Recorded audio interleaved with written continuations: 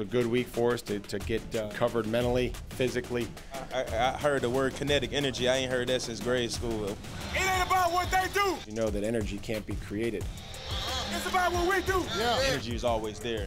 It's all about going out there, making plays.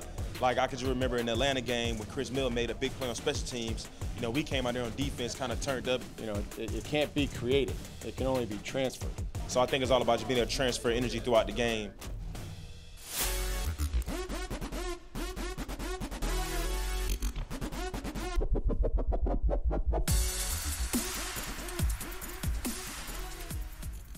Rested and refreshed and ready for the Mike Vrabel Show with the head coach. I'm Mike Keith. Glad to have you with us. Coming off the bye, which finds the Titans one game out of first place in the AFC South. Mike Vrabel, everything is there for the taking if you take care of business down the stretch. Sure, got to take advantage of the opportunities 1 week at a time. You saw a little bit of a physics lesson there with the energy. You know, I know a lot had been made of the energy, so I did a little research and went back to the old physics back at Ohio State. And apparently Kevin was listening, which I know he always does, and I appreciate. And so it doesn't fall upon deaf ears that Kevin was able to explain that as well. If the Titans are going to make a run down the stretch, they need to do some of the things they did best in the season's first 10 games. So in Vrabel's six-pack tonight, we look at some of those things that the Titans want to do well down the stretch. And we'll start with number 22 himself. That's Derrick Henry. Titans want to get him loose a lot the rest of the way. Well, it takes all 11, and we've gotten them to some good 10 and 12-yard gains. You have to be able to block the edges. Receivers doing a great job on this play, but running the ball better at this point in time than we had last year, believe it or not. And I know that we all believe that there's a lot more left in there. I think everybody understands that. And, we're getting close. It was good to see us, hit a big one there. We'd had a couple other big ones called back for penalties and technique issues. So, we have to clean that stuff up and continue to do that and use that to our advantage and, let it complement our offense. Turning to defense, let's talk about more takeaways for the Titans. This team right now +5 in turnover ratio. Yeah, we've done a good job. I think we can do a much better job of just not having those MOBPs, like catch the ones they throw you. I feel like we're looking for those opportunities to hammer the ball out. We can always, try to affect the quarterback. If we can't get there, being able to get our hand up, affect it, tip it. Usually tip balls in this league get intercepted. We saw that with Harold Landry in the Carolina game. But if we can just catch the ones that are thrown to us, we can really give our offense, a short field, and that's another way to transfer that momentum and that energy. When you get inside the other team's 20, score touchdowns. That has been something that we've had a lot of confidence in lately. It's always a combination of the scheme and execution. Sometimes in this case, it's just players making plays. Ryan throws a great ball. Tajay runs a great route, catches it. He's able to show his hands late. And then there's some other times where we've been able to dial up some plays that I thought were very, very good plays and good, well-called plays and designed plays. So there's a good balance there. Make big plays in special teams, like at the end of the game against Kansas City and at the end of the Atlanta game. Well, we have to be able to always protect our kickers. We feel like we have one of the best, if not the best, punter in the league. It's okay to reserve the right to punt. As you can see here, we're great on the goal line. This is something that we practice a lot, and they understand the rules. They try to bleed it out here. But being able to do that, we got to get this kickoff return unit going. That was such a weapon for us last year. We've hit a couple. But when it starts to get colder now, those kicks aren't going to travel as far, and we have an opportunity to return them, and we have to be able to get on guys and not have the penalties that we had against Kansas City. Make it hard on opposing offenses. Well, get back to playing great defense, and not that we haven't. It's just been inconsistent. We've had a couple guys out, and I think we've played some actually really talented offenses. I think that when you talk about the Tampa Bay Buccaneers, the Kansas City Chiefs. I mean, these are teams that have talented skill players, and we have to make sure that we're getting off the field on third down and we're great in the red zone. When you get to November and December, you're playing a lot of division games. You just have to find a way. Bottom line. That's really what we're about. We feel like the grittier it is and the grimier it is, the better it is for us. And I think that's just the type of people that we are. I think we've done a good job of executing in critical situations, understanding what the situation is, somebody coming up, making a play. You saw that in a few wins that we've had this season. That could have been our Bridgestone clutch performance play of the first 10 games, but we think we've got an even better sequence. And that's up next on the Mike Vrabel Show.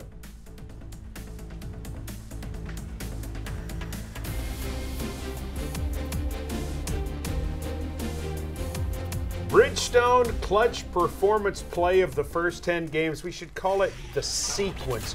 From the Chargers game, 1st and goal at the 1. They're going to run it. Gordon does not get in after initially being ruled in on 1st down. Just an unbelievable sequence of plays here. I think when you get down here, it's just got to be penetration. You see Jeff, and everybody else scratching, clawing, fighting. And then on the 2nd down play, guy comes in, puts his hand on the ball, hammers it out of there. We have clear recovery. There's a lot going on at this point in time. The clock was running, they stop it, but our guys were locked in. You have to have clear recovery right there. Jarrell did, was ruled a touchback. He was touchdown in the end zone. But just the fight that you have to win some of these games in those situations. But you look at those two plays. On the first one, Simmons and Evans combined to make the tackle. On the second one, you get great penetration initially by Evans. Woodyard causes the fumble. Casey recovers the fumble. Jones was in there. There were several guys making things happen to keep them from getting in from 3 feet away. And that's what you have to have a great team or a great defense. You have to have 11 guys that are complementing each other, that are selling out for each other. And you understand that it's not always going to be pretty, but the guys are fighting and scratching and clawing for each other, and that's what made it so fun to be a part of. That's who you are. I think at the end of the day, that's who we are. I think the guys understand that. We have to play to that mentality and that type of, just grit that I think is so critical in this league. Are you ready for Delta Dental Guess the Titan? Worst part of my week. Worst part of your week? You're 5 out of 9 I get so nervous. Thanks to our friends at Delta Dental. I'm going to take a look and see. Oh, wait a minute. 2-pack? It's 2, yeah. It's 2 people. It looks like 2/3 of the Three Stooges, for God's sakes. Huh. One looks familiar. We need to get a break.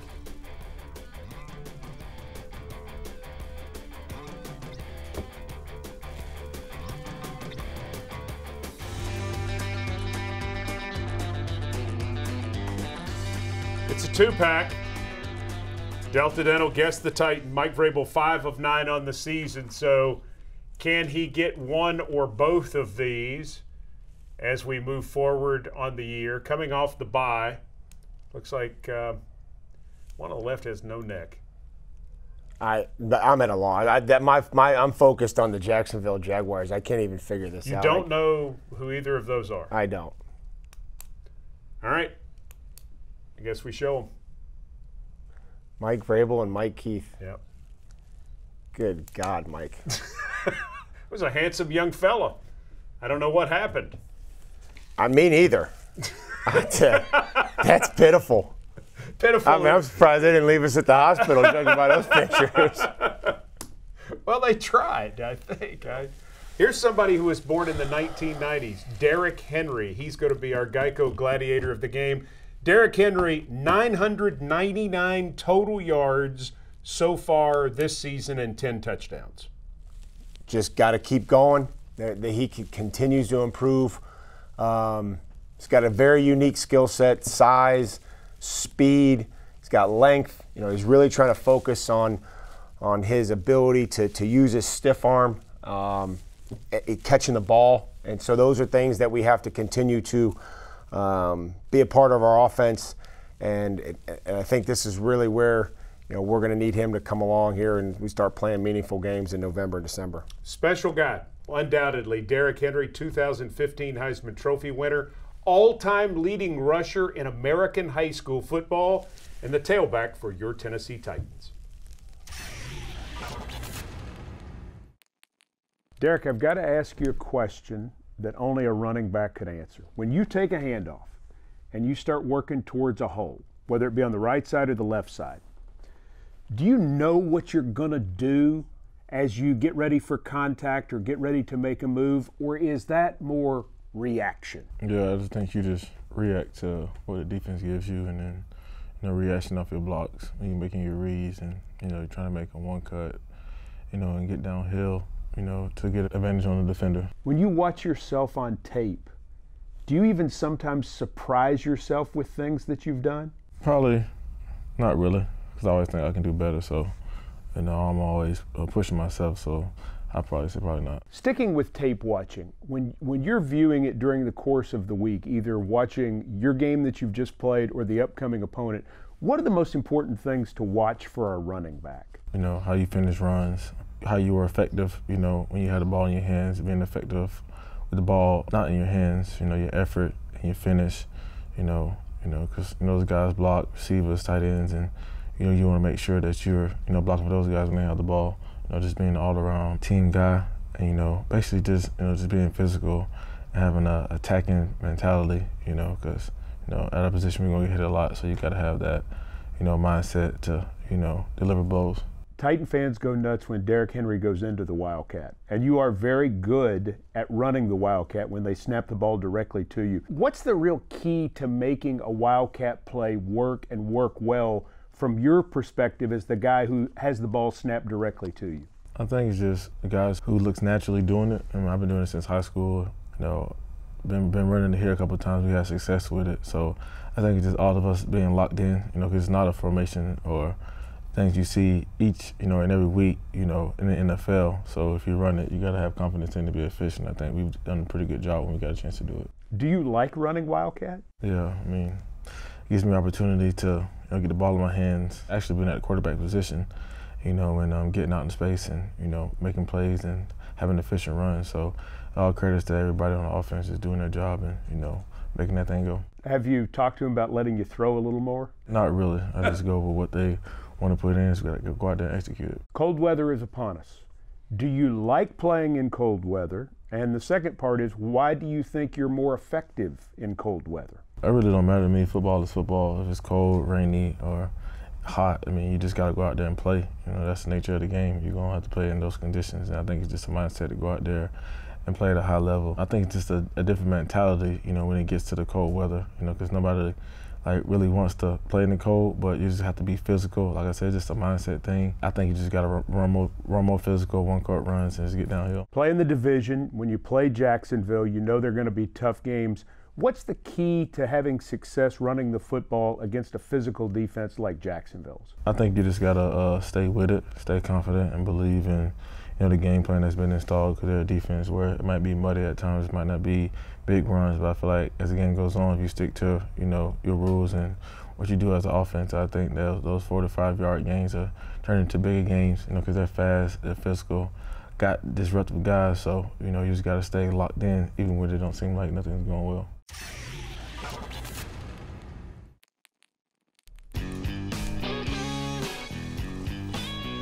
Welcome back to the Mike Vrabel Show. The head coach had an idea last spring as he talked with linebacker Wesley Woodyard. He said Wesley Woodyard needs to get some broadcasting reps. And so he got some, along with several of his teammates, as we put together a player takeover of our Titans All Access program. Take a look at our guys at work behind the scenes. I can't wait. You got the lumberjack taking over things. It's a bye week. The players are here. We're ready to run this thing, baby. Tighten up. That's what the Jack does.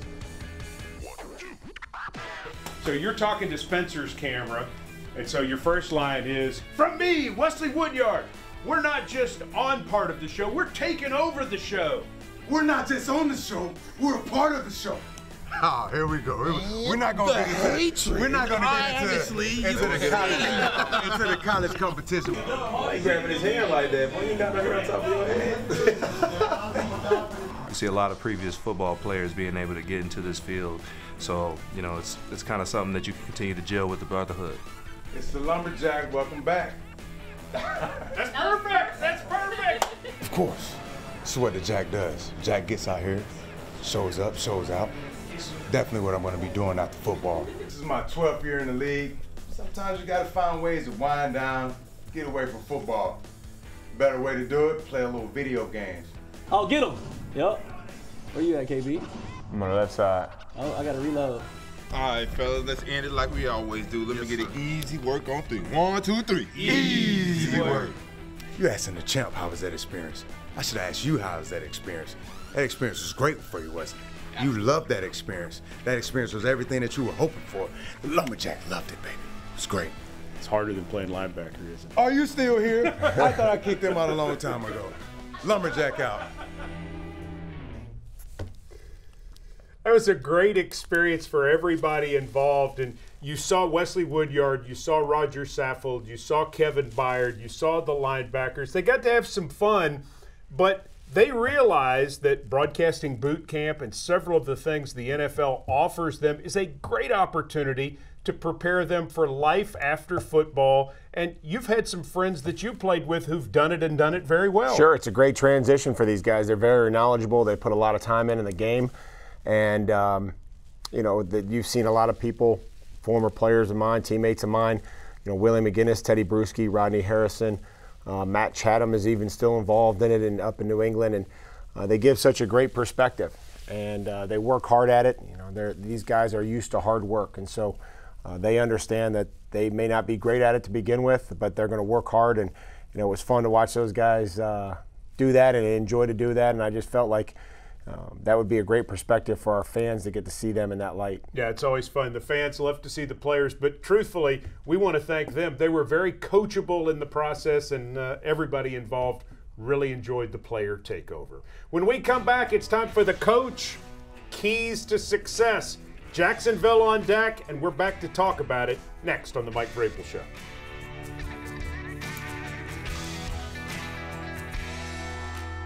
Who was Skip Hicks? Do you remember Skip Hicks? He was a running back from UCLA who joined the Titans in 2001 during a season where Eddie George was battling a toe injury yet still trying to play. On December 16, 2001, the Titans were hosting the playoff-bound Green Bay Packers at Nissan Stadium. Brett Favre was at his apex as the Packers quarterback, and the Titans were just like Eddie George, really beaten up, but still trying to show the heart of a champion that they had displayed in the 2 preceding seasons. On this day, it would not be George or Favre or any other big name who would make headlines.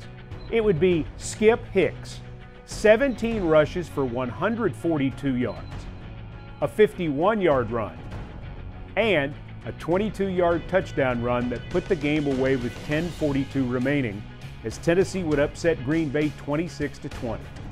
Footnote on Skip Hicks: he would carry 16 times in another upset win at Oakland 6 days later, but then amazingly would never carry the football in an NFL regular season game again.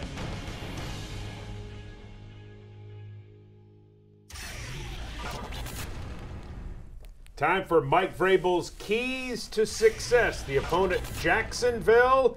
And you got to start with their pressure up front. You got to slow down their blitzes. Yeah, not only are they talented on defense, but they also love to bring pressure. And that's something that, you know, there were times where we handled it, but we have to make them pay if they're going to pressure us.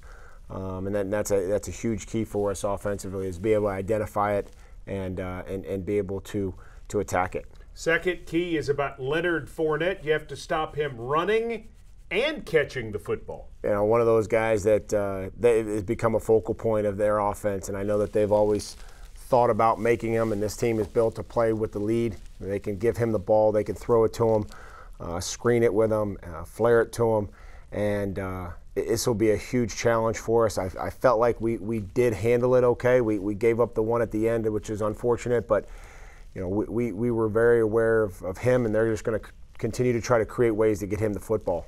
Mike Vrabel's final key to success: win on third down on both sides of the football. Well, through the first 10 weeks, we spent too many downs or third downs in third and 7+, 66 times, and that's too many to be able to convert on a regular basis. And so we have to start by not putting ourselves in third and long, and defensively, we got to get back to getting off the field on third down. That when it gets to be third down, the money down, we got to get back off. We got to get back to where we were earlier in the season. Titans in Jacksonville coming up at Nissan Stadium on Sunday. Remember, kickoff is set for 3:05. We're on the air with Titans Radio at 2 o'clock Central Time, and tickets are still available. Want to see as many of you out there as possible for the Titans and the Jags? Go to titansonline.com/tickets. For Mike Vrabel, Mike Keith says thanks for being with us on the Mike Vrabel Show.